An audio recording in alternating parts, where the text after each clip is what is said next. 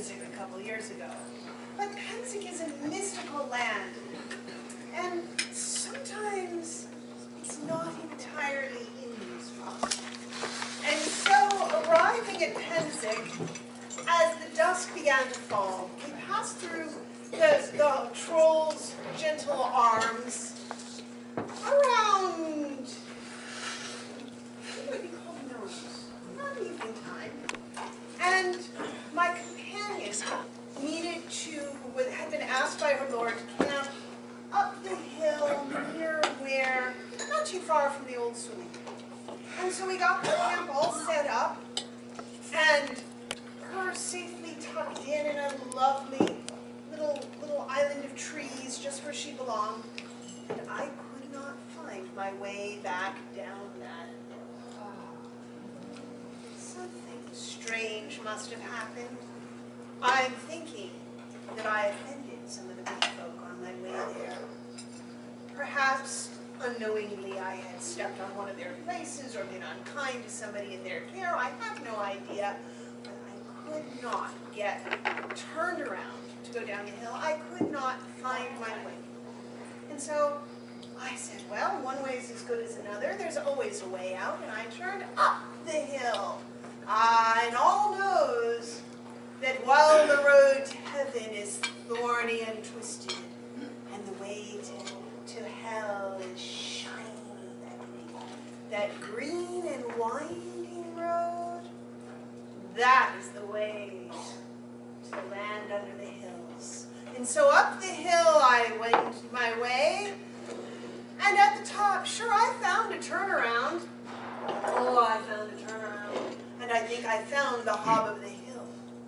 For with each attempt to turn, I slid, and as I turned, I slid, and soon I knew not where I was, which way was up, which way was down. I could go no farther. So I left my conveyance there, because there was no point in doing more damage than what I had already done.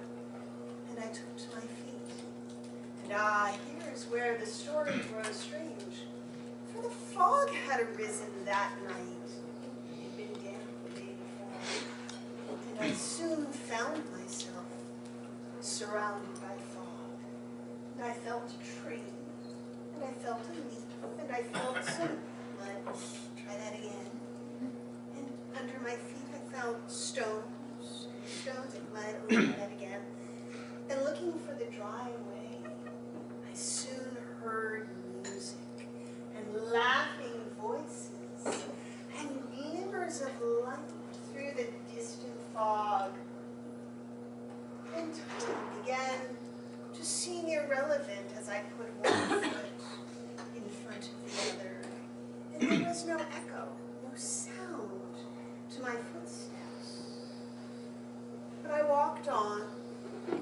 I have known the grounds of Cooper's Lake since the 14th Pensick War. How could I get lost? This place that is my home more than any other. And so I walked. And in time, I took a likely-looking turning. And there I saw flickering firelight. And I heard sweet voices. And piping of recorders and flutes. Soft drumming. It was early in the war, and there were not yet the overwhelming duets. I think I heard a harp, and so I went towards the sound. And somehow, though I found what seemed to be the center of the music, the mist never fully cleared, nor did I come to the fire. And yet I stood and listened. Was entranced. Perhaps I would have stood there the whole night long. Perhaps that night had been 100 years, and I all unaware. And yet I would not have minded to be enthralled had that music lasted, and the sweet lights.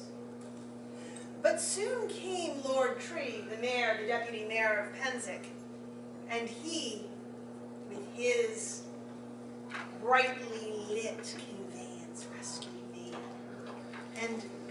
I was once more, in ordinary time, and the place once more familiar. And so he took me back to gather what I needed for the night, and then to the camp where I would stay. And yet I wonder, was I indeed at Cooper's Lake?